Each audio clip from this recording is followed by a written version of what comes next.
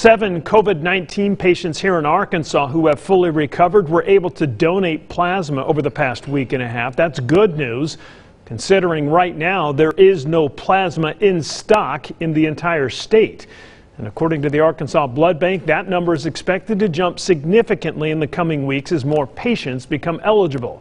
Dr. Tina Ipe at UAMS told me this afternoon that so far 9 COVID-19 patients have received the transfusion, and the results thus far are promising.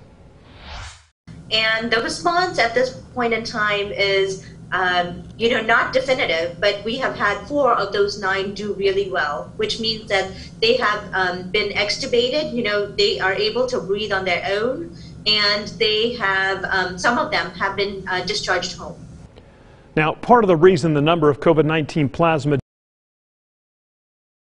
14 to 28 day timeline in which they must be symptom free before they become eligible and are allowed to donate.